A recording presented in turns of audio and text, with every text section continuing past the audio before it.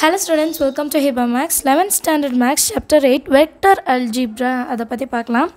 Exercise 8.1 4th question. If D and E are the midpoints of the sides AB and AC of a triangle ABC, prove that BE vector plus BC vector is equal to 3 by 2 BC vector. So, எப்போமே நம்ம வந்து position vector என்னன்னு எழுதிடலாம். Position vectors. சரிங்களா, let the position vectors of the vertices of triangle ABC வந்து A vector, B vector, C vector னு எடுத்துக்கலாம். சரிங்களா, நம்ம proof என்னன்றது ரொம்ப முக்கியம். BE வெக்டரும் DC வெக்டரும் ப்ளஸ் பண்ணால் 3 by 2 times of BC vector வேணும். இப்போ நமக்கு ABC வந்து ட்ரையாங்கிளோட vertices தெரியும். அதுக்கப்புறம் DE என்ன கொடுத்துருக்காங்க பாருங்கள். DE are the midpoints of the sides AB and AC. So இப்போ ஒரு ட்ரையாங்கிள் இருக்குது ஏபிசி.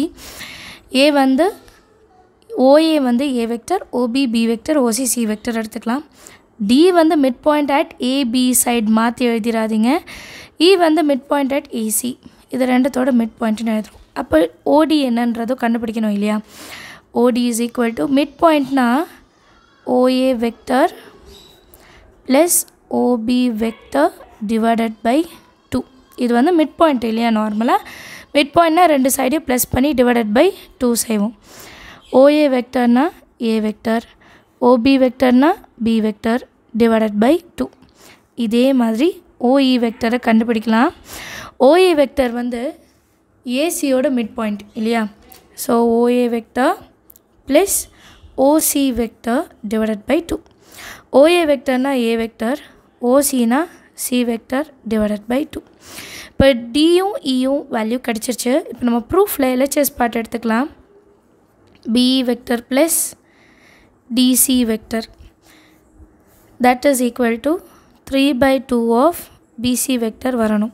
ஃபஸ்ட்டு எல்ஹெச்எஸ் பிஇ வெக்டர்னால் எப்படி எழுதலாம். OE vector minus OP vector, second இருக்கிறத ஃபஸ்ட்டு எழுதிட்டு மைனஸ் ஃபஸ்ட்டு இருக்கிறது.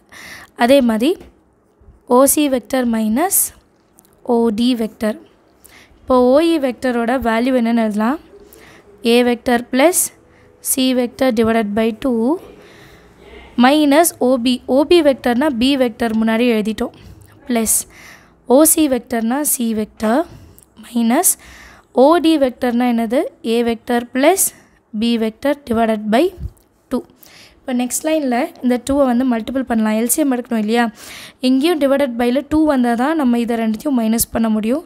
So into 2 into 2 same way divided by 1 into 2 into 2 A vector plus C vector minus 2b vector divided by 2 plus into 2c vector minus A vector minus into plus minus B. இந்த இடத்துல bracket கூட எழுதிக்காங்க, ஏன்னா minus inside multiple வரணும் divided by 2.